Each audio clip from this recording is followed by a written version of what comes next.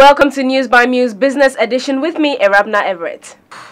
GRA, others sued over tin. The Center of Juvenile Delinquency, an NGO, has sued the Ghana Revenue Authority, GRA, the Attorney General's Department, and the Judicial Service over the introduction of the Tax Identification Number TIN policy. The NGO is seeking to invoke the original jurisdiction of the Supreme Court on the consistency or otherwise of the law governing the TIN with other constitutional provisions.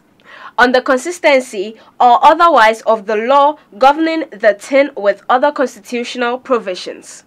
The TIN policy, which began on April 1st, 2018, makes it impossible for anyone to clear goods at the port, register land at the Lands Commission, obtain a tax clearance certificate from the GRA, or even open a bank account without the TIN registration.